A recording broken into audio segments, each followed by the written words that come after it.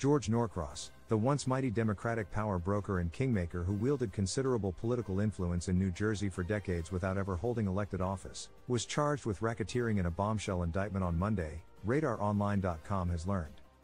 The 13-count indictment accused Norcross, his lobbyist brother Philip, and several other allies of illegally obtaining property rights on the Camden, New Jersey waterfront, collecting millions of dollars in government-issued tax credits, and influencing government officials through threats and extortion.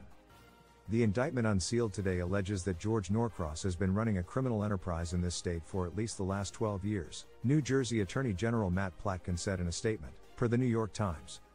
On full display in this indictment is how a group of unelected, private businessmen use their power and influence to get government to aid their criminal enterprise and further its interest, he added.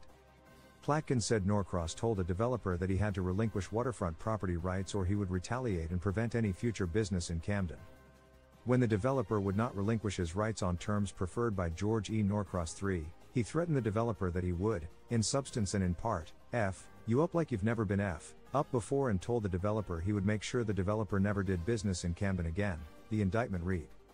Norcross' longtime personal lawyer Bill Tambussy, former Camden Mayor Dana Red, trucking company CFO Sidney Brown, and residential developer John O'Donnell were also listed as defendants in the indictment. Although Norcross has long been the subject of scrutiny by law enforcement, including a federal investigation in 2016 and a task force formed to look into the operations and procedures of the New Jersey Economic Development Authority, he had never previously been formally charged.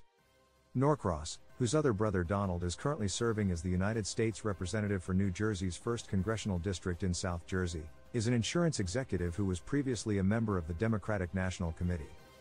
When the indictment was announced on Monday afternoon, Norcross was sitting in the front row.